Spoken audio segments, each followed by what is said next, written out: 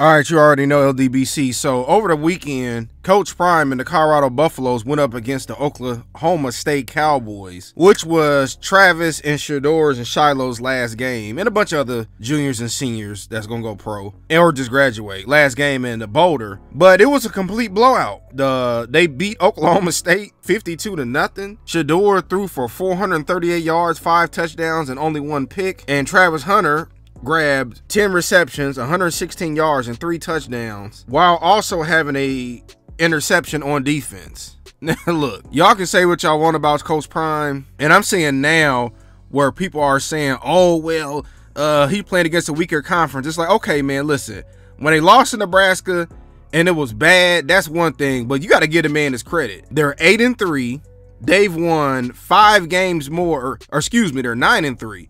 They've won 6 games more than what they did last year. Almost could have been 10-2. Possibly would have won a Big 12 and be a playoff team. So I don't know. I don't believe they're going to play in the Big 12 championship, but I do know they're going to go to a bowl game, which is good because, you know, school's going to get paid. Travis should win the Heisman. If he doesn't win the Heisman this year, you clearly know that it's an agenda against Coach Prime. And I don't agree with everything that he does or says, but the Travis is clearly the best player. To me, he's the most versatile player I've seen since Charles Woodson at Michigan. And I remember when Coach Prime first recruited him, he was like, "Oh man, he's better than me." And you know, of course, I'm like, of course he's gonna say that that's his player, but he is clearly the best player in college football.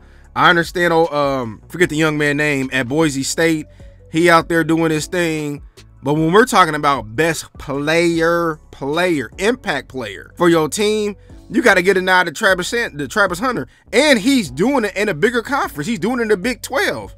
I know Boise State plays in the Mountain West, and again, it's no knock against them at all. They can't control what what conference they're in.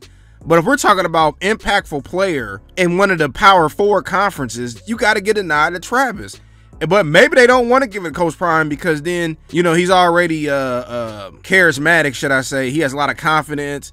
And I think he has college football, the old guard on notice, you know. But it's a shame. And then I remember where Travis Hunter wasn't a finalist for the Jim Thorpe Award. Come on now, Travis Hunter should be up for the best wide receiver award. I think it's the Maxwell Player of the Year, the Heisman finalist. He should be having about 3-4 trophies, and Shador too. People were sleeping on Shador. Shador might mess around and be the #1 overall pick. You know, listen, if they would have went 3-9. It'd have been fair game, but since they 9-3, we gotta give these people credit, man. Don't come on here talking about, oh, look who they playing. And if you don't like the guy, just say you don't like the guy. But you can't knock his winning. Nick Saban. Some people don't like Nick Saban, but look how many national titles Nick Saban had won for Alabama, and probably would have won more had he stayed this year. Now that he got Julian Lewis coming in to play, I don't think that he will. At first, I thought Coach Prime was gonna leave, but now that he got another quarterback coming in next year at Colorado, Julian Lewis, I do that, and they actually down here in the Metro Atlanta as well. I do think that he's going to stay and probably build him up to be a powerhouse and to be a contender for the Big 12 every year. So I just want to give my quick thoughts about it. Tell me what y'all think.